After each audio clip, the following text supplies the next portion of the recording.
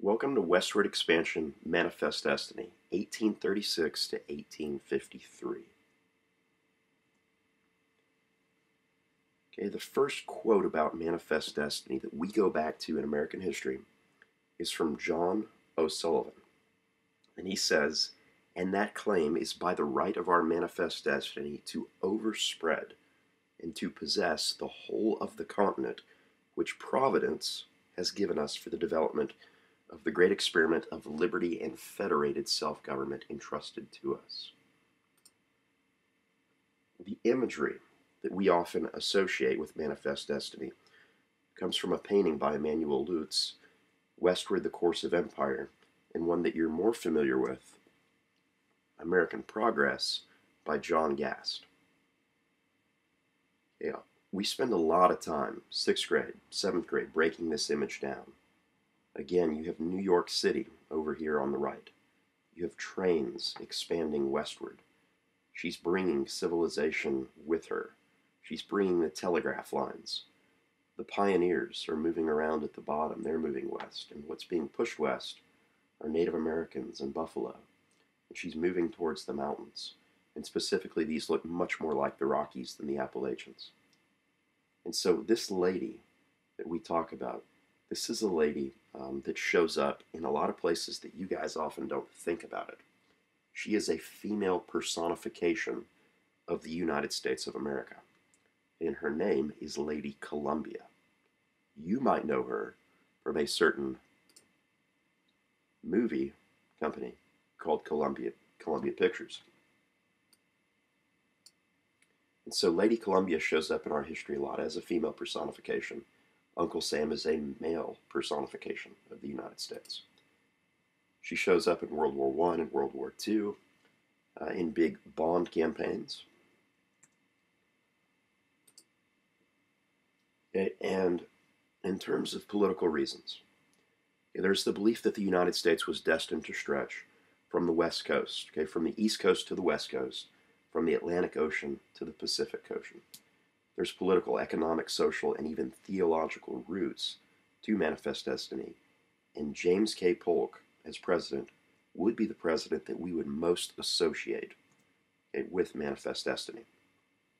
And so under Polk, during this time, you will see the expansion. We're not going to cover all the expansion in this PowerPoint. Much of that will happen later. Economic reasons. Again, we talk about how this is a nation of farmers. Most of them are looking for farmland. In addition to that, we have other interests, such as cotton production by slaveholders, more land needed for ranches, for mining. And additionally, there's this big aspect of gold being discovered in California. And so all these things are economic incentives to keep moving westward. Okay, social reasons. Okay, nationalism and pioneer spirit. Land, okay, was less expensive out in the West than back east, sometimes even free. Additionally, there was the spread of American culture, the removal of Native Americans even further west, and a continued population growth that was not stopping. Immigration would add even more people and be like adding gasoline to the fire. Religious reasons. Manifest Destiny often has a theological component that we don't talk about. Theology is the study of God. It's the study of God and religion. And so this is the belief that America, we're kind of God's elect, God's chosen people, and God wanted us to possess these Western lands.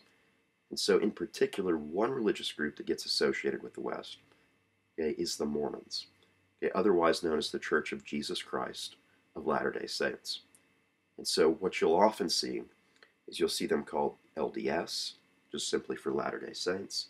And so that term is kind of interchangeable. They had a very difficult time remaining in the U.S. due to religious persecution, and in particular, over their practice at the time, no more, but at the time of polygamy. And so what you would also have is they would move further west and leave the country entirely. They would push hand carts across the Great Plains, over the Rockies, and into an area that was no longer the United States, but was actually Mexico.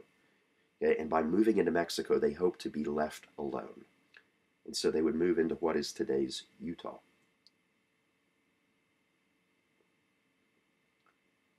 Okay, and so additionally, okay, westward expansion would be marked by population explosion, okay, fertile land in Oregon being a good place to move and uh, get cheap land to start your life, and gold again in 1849. So here we can see a map of the Oregon Trail starting out from Independence, Missouri. Again, it's hard to find good images of the Oregon Trail that show both the geographical issues of this trail, but also the political ones. And so here we see the Rocky Mountains. This is an oversimplification. The Rocky Mountains is 70 separate ranges. And so crossing all those is quite treacherous and tricky. And you have to do it before the snowfall of the winter sets in. If you don't get through it before the snow sets in, you might get stuck in the mountains. Okay, quite famously, the Donner Party is going to get stuck in the Sierra Nevadas. So additionally, right here, here you can see more of the political aspect of the Oregon Trail. You can see how far Texas actually went up all the way into 1845, and how there were different routes that you could kind of take, and again, that could depend on what you were seeing weather-wise on the trail. So finally, we get to the California Gold Rush. Okay, a big aspect of the California Gold Rush that we'll spend more time with later are Chinese immigrants. Okay, Chinese immigrants become a lot of the workforce, okay, around this gold rush in 1849. They'll do jobs in mining, in business, okay, and on the railroads. Okay, they were often tasked with the most dangerous jobs of using dynamite, okay, and many would die in dynamite accidents, okay, on the Western Railroad. Heavily discriminated against. They didn't practice Christianity like most Americans. Additionally, they had picked up some habits from the British, smoking opium in particular, that made them, again, even stand out further. And they would later be banned from all immigration to the United States in the Chinese Exclusion Act of 1882. And so California gets its nickname today. You can see it over here on this license plate, the Golden State. And so this shows up again and again, okay, in kind of California, if you're paying attention to it.